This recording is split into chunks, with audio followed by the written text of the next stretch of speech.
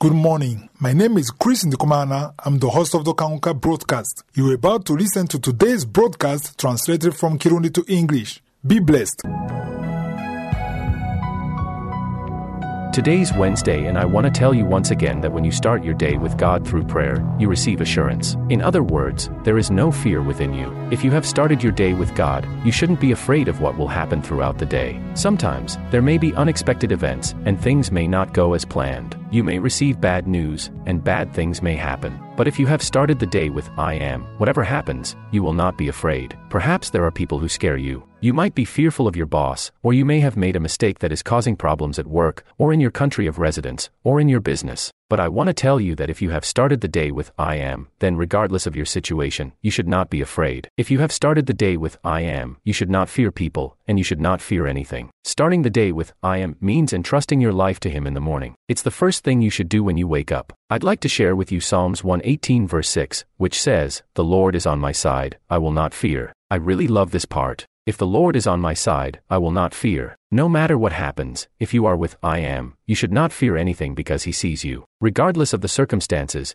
you will not be afraid because you know that there is nothing greater or more powerful than Him. If you start the day by praying, you begin the day with the Creator of heaven and earth, with the Almighty, with the one who can deliver you from anything that may happen to you. As I often say, it doesn't mean you won't have any problems. You will go through tough times, but you will not be afraid, and you will not be discouraged. You will be able to say, no matter what happens, I am with God. Are you with God in the morning? For those of you who are listening and have already left your homes, have you taken the time to pray before leaving? How do you pray? Praying is humbling yourself, telling God that you place everything that will happen during the day in His hands. You tell Him that He has the final say. It's true that you are intelligent. He has given you money. Perhaps He has given you a job or physical strength. But regardless of what you have, you place it in His hands and you show Him that you can do nothing on your own. He is the one who strengthens you. He is the one who called you. He knows you. That's why you can say, "The Lord is with me. I will not fear." Nothing should scare you. The last part of the verse says, "What can men do to me?" Someone may have authority over you. It could be your boss who has the power to hire or fire you. But it doesn't matter because you know that all the good things you receive come from God. You should understand that all the good things in your life come from God, and you cannot receive them without His help. You need to understand what the Word of God says in James 1 verse 17, which says, "Every good gift and every perfect gift is from above and comes down from the Father of lights, with whom there is no variation or shadow of turning." You must understand that all the good things you have come from God. That's why you should start your day with God in prayer. If you're listening to me and you're still at home, do not leave without praying. Prayer isn't just a formula to follow. You don't pray just to be protected, but you pray because you want to establish a relationship with God. You must understand that God created heaven and earth. He has authority over all things. He created every person on earth, and He reigns over the visible world and the invisible world. You must understand that God is above everything. He created everyone. He is almighty, and His power knows no bounds. He speaks, and it is done. He created the moon and the sun with His word. He reigns in the heavens. He's surrounded by billions of angels. He rules over all things, and He holds all power in His hands. This same God tells you that He can start the day with you. I don't know if you understand the power of these words. If you call upon Him, He answers you. He comes to your side. He takes care of you, and He protects you. His angels come to you. It is an immense privilege that we have.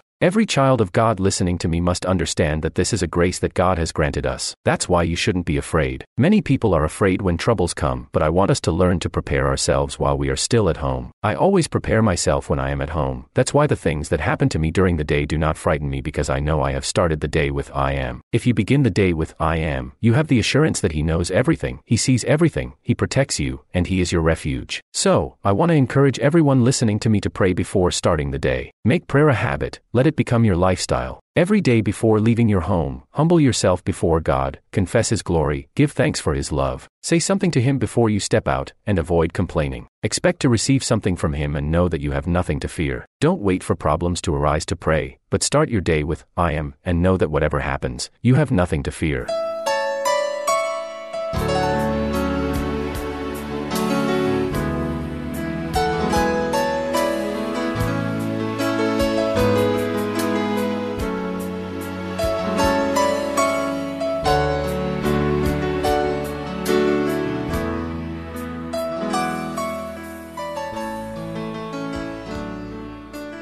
It's It's now time to continue the teaching called Deliverance from Jealousy that I started on Monday. I told you that the purpose of this teaching is for us to first realize the danger of jealousy. Once we understand the danger of jealousy, once we understand that it's a tool Satan uses to destroy our lives, then we can avoid being jealous, we can be delivered from jealousy. It's the Word of God that will deliver us from jealousy. If you follow this teaching, the verses we're going to read will help you be delivered from jealousy. Jealousy is a trap of Satan. Many people live in jealousy, and they think it's normal to be jealous. But I want you to know that it's not normal at all for a child of God to live in jealousy. It's a very bad thing. It's bad fruit that should no longer be a part of your nature. You must be delivered from jealousy. There are doors that will open in your life once you are delivered from jealousy. We saw that Cain killed his brother Abel just because Abel had pleased God. I don't know if you understand this. Abel's offering pleased God, and it angered Cain. And then Cain attacked his brother and he killed him. I have a question for you. What does it change if you kill him? Will it make God rejoice in you? God had already warned him to be careful not to fall into sin because sin was waiting at the door. But Cain killed his brother without thinking about the consequences. Often, jealousy makes you act without thinking. Will God love you more after you've killed someone? Will this murder bring you blessings? Or will it make your situation worse? Jealousy causes you to act without thinking. Let's look at a verse that shows us how we can overcome jealousy. In Matthew 22 verse 36, we see that one day the Pharisees asked Jesus a question. They said to him, "Teacher, which is the greatest commandment in the law?" In verse 37, Jesus replied to them, "You shall love the Lord your God with all your heart, with all your soul, and with all your mind." And in verse 38, Jesus said, "This is the first and great commandment." But he didn't stop there. He added, "And the second is like it. It's a second commandment, but it is similar to the first." In other words, both commandments are very important. So, the second commandment is like the first, and it is as follows: "You shall love your neighbor as yourself." In verse 40, Jesus said, "On these two commandments hang all the law and the prophets." I want to talk to you about this second commandment that says you shall love your neighbor as yourself. If you pray and God gives you the strength to follow this second commandment, if you can love your neighbor as yourself, then you will have killed and buried all the jealousy that was in you. Jealousy will have no power over you anymore. When you reach the point where you wish well for your brother or sister, when you wish them the same good things you wish for yourself, the same success, the same marital happiness, jealousy will no longer have a place in your life. The problem is that people tend to be very individualistic. They only seek their own interests and don't think about others. But I will show you that when you wish well for others, it touches the heart of God, and it can lead Him to give you what you desire through a way you didn't know. When you bless others, you are also blessed. The Word of God says there is more blessing in giving than in receiving. When you give, you are sowing. I want you to understand this. When you give, you are sowing, and when you sow, you reap. The first thing to remember is that every time you sow something, there will be a harvest, meaning something you receive in return. When you wish well for others, you are doing a very good thing that touches the heart of God because you are putting into practice the commandment that tells you to love your neighbor as yourself. I repeat it, you shall love your neighbor as yourself. If I truly love my neighbor as myself, I cannot get angry because they are blessed. Imagine this, your friend is blessed, your brother in Christ or someone else is blessed, and you get irritated. Why? Because you think you should be the one receiving that blessing, not him. It's pure selfishness. Many children of God are bound by selfishness. When you are selfish, you block the hand of God. God doesn't want selfish people. He is looking for those who love their neighbors as themselves. If you love your neighbor as yourself, you will be happy when your neighbor is blessed. Even if you haven't received anything, you rejoice in the blessings of others. My desire is that we can all reach this point. We will continue tomorrow. May the Lord bless you, and have a great day.